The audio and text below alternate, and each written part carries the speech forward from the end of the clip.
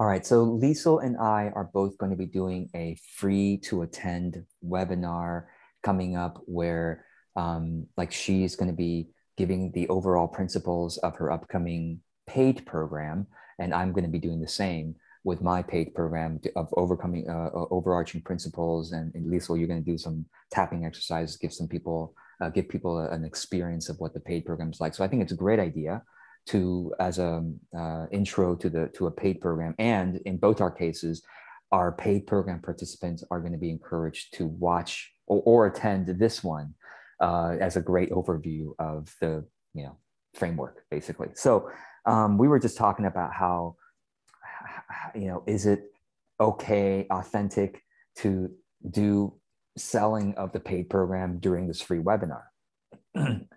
And my dog buddy, and never miss a chance. So, and you were saying, Liesel, that you were planning to do about 10 minutes talking about the paid program at the end of your 90-minute webinar, right? And that's essentially 10% of the webinar's time. And I have always said 10% of a free webinar, selling a paid program that's connected to it is totally acceptable, because most free webinars that do this, they don't do 10% time. They do at the minimum 33% time, minimum, which is what I used to teach. I was like 2000 and let's see, I started doing that in 2010, 2009, really through 2013. My most popular program, one of my most popular, was called the webinar method. And people signed up to learn how to do a high converting webinar. And literally I was teaching this stuff. And this is what I taught. I said, basically a third of the time. And by the way, either I learned from the same people, or some people took because I taught some colleagues this, and it's kind of spread the word. But a third of the time, you're supposed to build up your credibility, by talking about your story and also some client testimonials coming. They show up on the call. Ideally, they show up on the call and say how great you are. And then a third of the time, you do myth busting content. Like, you thought that solving this problem was going to be about this, but no, it's actually, you need to learn this, and you need to practice this, and you need to figure that out. And it's like, people go, oh, wow, I didn't know that. But of course, that myth busting content was all meant to seed the paid program. Like, they would not be satisfied, now that they know what they need. It's like, oh, this is why the paid program. And then the final third is talking about how great the paid program is. So that's not what you and I are doing in this coming up webinar. No, we Oh, are thanks. actually Lisa's shaking her head. She's like, yeah, oh, I get it. SMH, shaking my head. So what we're doing is 90 minutes. We're actually giving teaching that people will go away and go, wow, I could use this. Like, this is something that's useful for me, that, okay, I've just shifted my mindset on this. Even if I don't work in the paid program, this is useful to me. That's the litmus test, I guess. It's like, am I just seeding a FOMO experience, fear of missing out? Is that all we're doing? No, we're not. I'm expecting, I really am, that the majority of those who attend my free webinar aren't going to sign up for my year-long program. I mean, I know in your case it's not year-long. How long is your program? For now, 3 months. 3 months. My So extent. you're probably going to get a higher sign-up rate than I do, because like I said, going from free to a year long it's quite a gap. It's quite a leap. And people have to be like, oh, it's almost like they almost have to be ready for the year-long experience in my case. And they're just joining this intro as a confirmation, Right. which, to be honest, I think that's really the best selling experience. Is they read a sales page already liking you and already interested in the program, and they're just kind of confirming some details. Like, they maybe have seen the announcement about the program on social media or on the newsletter, and even just a few lines are like, I'm probably interested in this. And they're like, yes, I am interested in this. And same thing when they come to so question, Liesel, for you, like, I'm launching my paid program even before I announce the free webinar. Okay. So that might be a little different than the sequence of what you're doing, because you're focused on launching the free webinar, and then later you're going to launch the paid program. Yes. Right.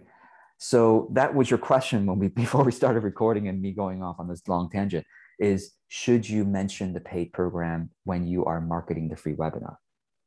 Yes.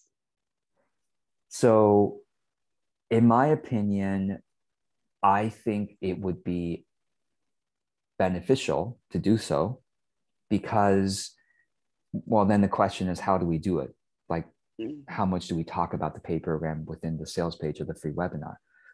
And the way I'm doing it is, I'm going to say, of course, talking about the free webinar, and this in fact is a required introduction to my year-long TLC program.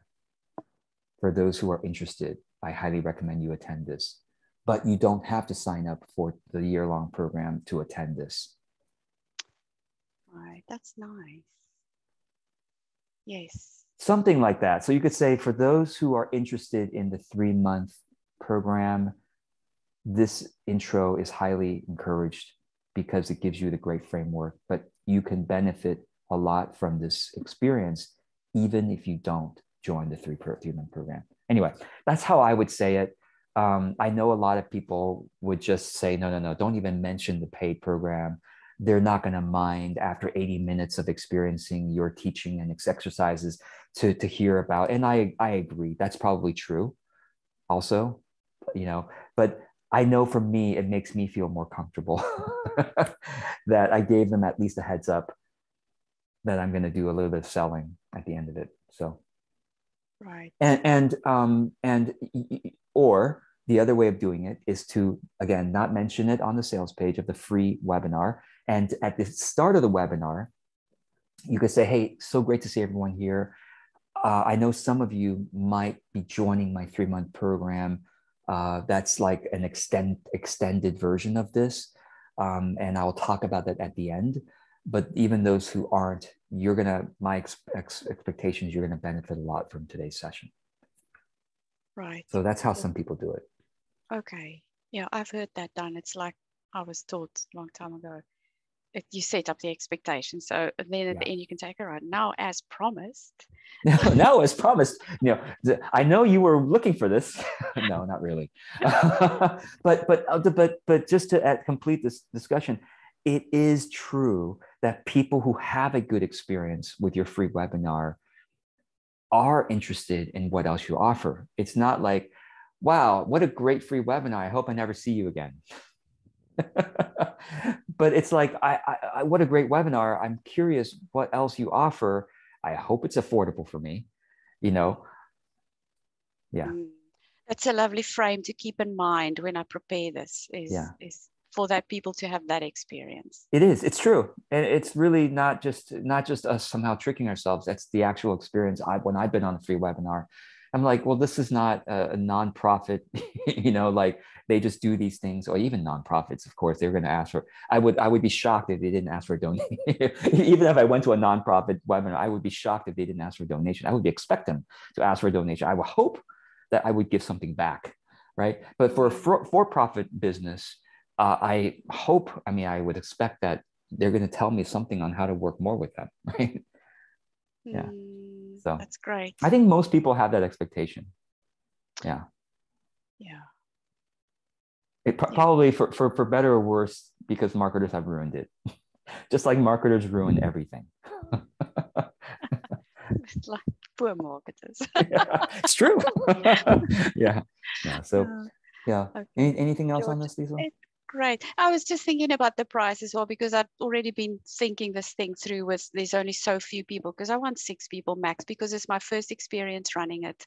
I don't want to feel overwhelmed. So I want to be comfortable and calm while I do it. And I know I can manage 6 people very comfortably. For the free webinar? No. For the paid program. Got it. Yeah. Yes, for the paid program. And so you I'm may just have thinking, 6 people per cohort, maybe. Who knows? Yes. So I was thinking about the maybe $200 for the 6, because usually my things are much more affordable than that. Yeah, let me And actually, I'll stop the recording here for that discussion and we'll continue the pricing one.